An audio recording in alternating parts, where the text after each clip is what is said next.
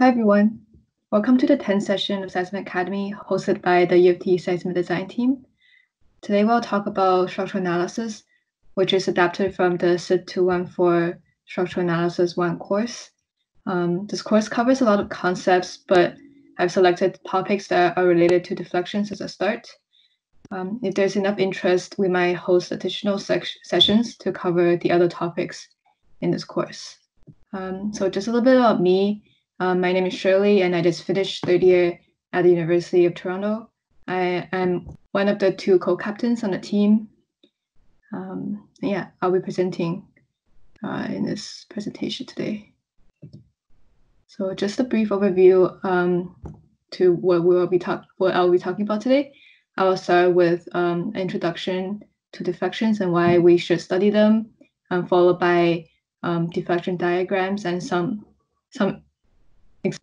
examples to explain how to draw deflection diagrams. Then I'll move on to elastic beam theory and its associated double integration method to quantify deflection. And I will end with a slide on fixed moments. So first of all, why should we study deflections? Well, deflections of structures, they can occur from various sources such as loads, temperature, fabrication errors, and settlement, etc. So in design, deflections must be limited in order to provide integrity and stability of roofs and prevent cracking of the attached brittle materials such as concrete and glass. And also a structure shouldn't vibrate or deflect so severely so that it would appear safe for the occupants of a structure. And more importantly, deflections at specific points in the structure have to be determined if someone wants to analyze solidly indeterminate structures. So before I talk about deflection theory, we have a couple assumptions and simplifications that we make to simplify the theory. So the deflections that are considered in this presentation apply only to structures that have a linear elastic material response. So under this condition, a structure subjected to a load will return to its original undeformed position after the load is removed. And the deflection of a structure is caused by internal loading such as the normal force, shear force, or bending moment. But for beams and frames, the greatest deflections are often caused by the internal bending, whereas for truss, the deflection is mainly caused by internal axial forces.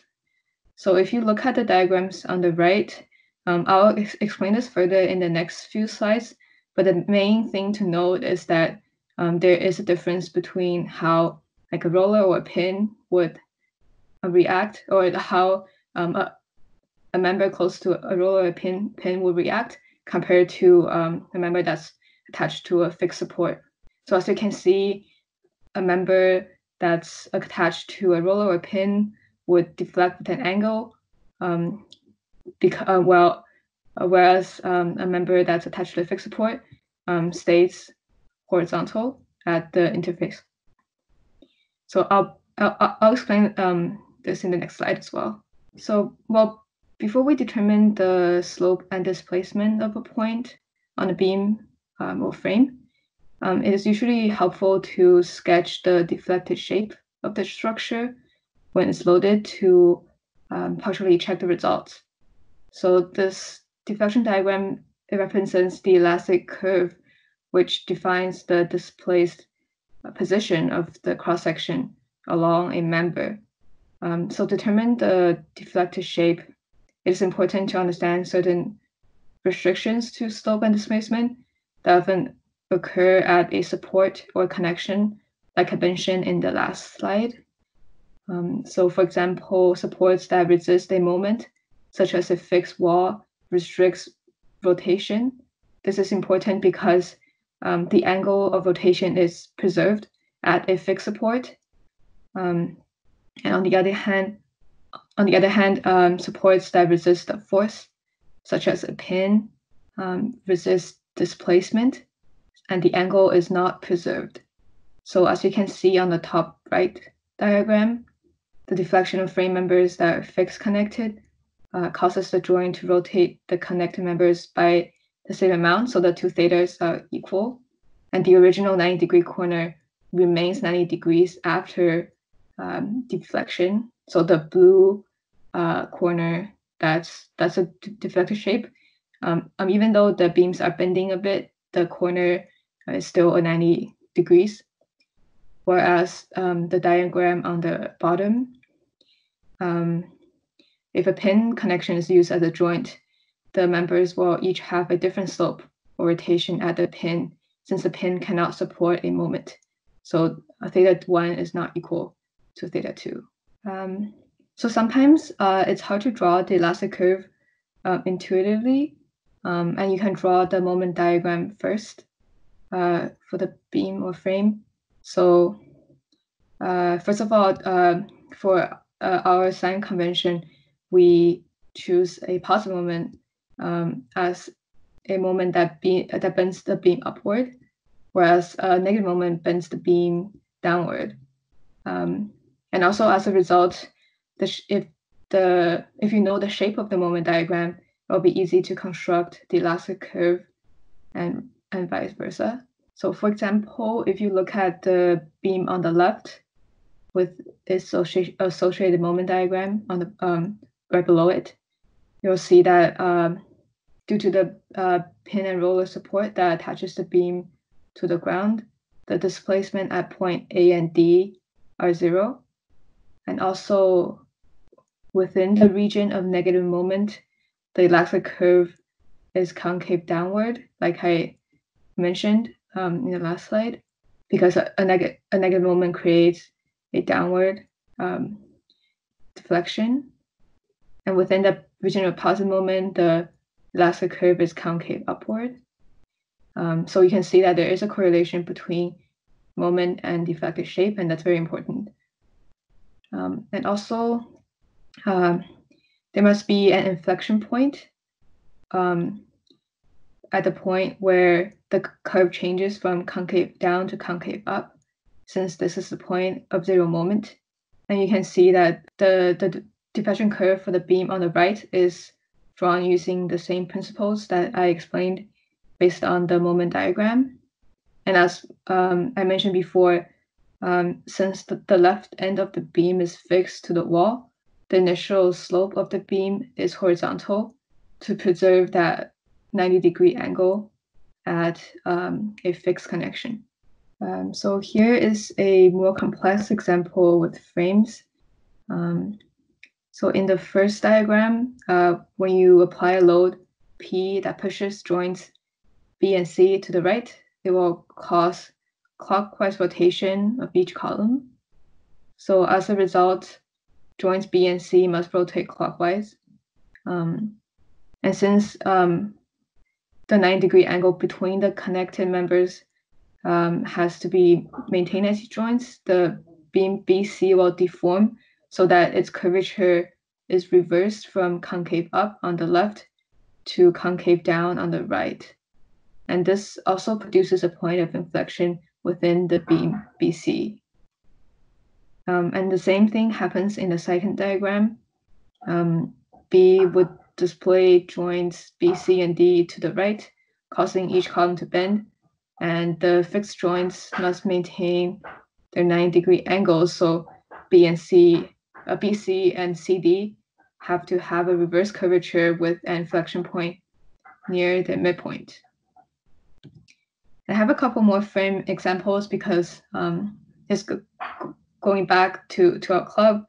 The towers that we make, we assume that the connections are fixed instead of pinned.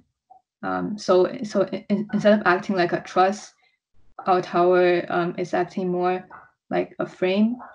So that's why I have so many of these frame examples. But if you look at the one on the left, the vertical loading on the frame will bend the beam CD upwards, which causes clockwise rotation of joint C and counterclockwise rotation of joint D. And since 90-degree angle, the joints have to be maintained, the columns bend like it's shown in the diagram. But for the frame on the right, you'll notice that there is joint C is pinned, not fixed. You can see there's like a tiny silver circle thing that just shows that it's a pinned connection. So you can see that the 90-degree angle is not conserved at C, and as a result, beam CD does not have a reverse curvature like all the other beams. So as I've mentioned before, if you want to quantify the amount of deflection, there are two important differential equations that can be used to relate the internal moment in the beam to the displacement and slope of its elastic curve. So these equations form the basis for some methods that are used to calculate deflection. And there are a few of them, but we won't go into detail about the specific methods in this presentation for the interest of time. But if you assume that and also to explain or to establish the elastic beam theory, we'll have to assume that the beam is slender so that its length is much greater than its depth, and the greatest deformation will be caused by bending. So deflections caused by shear will not be discussed in this presentation or in this theory. And we'll also assume that plane sections remain plane after deflection. So when the so for the elastic beam theory, when the internal moment, which is shown as m, deforms the beam, the angle between them becomes d theta, as you can see. Is there a pointer? Here, d theta. And the radius curvature for this arc is defined as the distance rho here, which is measured from the center of curvature O prime to dx. So if the material is homogeneous and behaves in like in a linear elastic manner, you can apply the Hooke's law. And we can also apply the flexure formula, which might be unfamiliar for some of you if you haven't taken solid mechanics. But that's okay. Hopefully it will become clear after our solid mech tutorial on Saturday. But yeah, anyways, if you combine these equations and substitute them into the above these equations, and after some manipulation, you can find the solution you can find that the solution to the equation in this blue box will give the exact shape of the elastic curve. So once you express the moment as a function of position x, then you can integrate the previous equation in that blue box that I mentioned, and produce the beam's slope theta, and the equation of the elastic curve v. So for each integration, we need to introduce a constant of integration, and then solve for the constants to get a unique solution for the problem. And to determine the constants of integration, we'll need to evaluate the functions at a particular point on the beam where the values of function, where we know the value of the function. So these values are called boundary conditions. And so for example, if the beam is supported by a roller or a pin, then it's required that the displacement is 0 at these points, and we can use that information to find the constant of integration. So here is an example on double integration, where we use the double integration method to solve for the rotation and deflected shape of a beam. So as you can see, the load deflects the beam upward and creates a moment m naught. And the internal moment can be represented throughout the beam using a single s coordinate, as you can see on the top right. So from the free body diagram, since m is acting in a positive direction, we have m equals m naught, so that's this equation, and we integrate it twice here, and that's how we get the equation in the middle. And we use boundary conditions, dv over dx equals 0, because the rotation is 0 at the fixed end, so at x equals 0, and also v equals 0, so the deflection is also 0 at the fixed end. We get that the constants of integration are also 0. So we substitute these results back, and we get the final two functions for the rotation. So theta, like this equation is the equation for rotation, and then the one below is for deflection. And I also mentioned that we have a fixed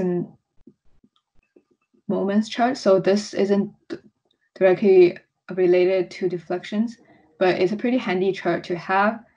So say if you want to find the fixed moments for a particular beam, you can just refer to this chart, and there are certain loading conditions that are pretty common you've seen. So if you can find the loading condition that you're looking for, you can easily substitute in the parameters or the variables, and then find the fixed moments that you're looking for. So that is actually all I have for today. Went a little bit faster than what I expected, but I think 20 minutes is a good time to stop. So if you actually want to learn about the specific methods that we use to calculate the amount of deflection based on the equation for the deflected shape, I can look into putting up like another tutorial for that. But yeah, that's all I have for now. If you have any questions, please feel free to ask.